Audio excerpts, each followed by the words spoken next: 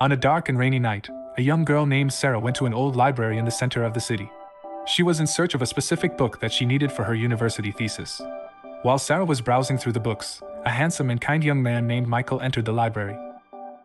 Michael fell in love with Sara's beauty and kindness at first sight. He helped her find the book she was looking for, and they talked for a few minutes.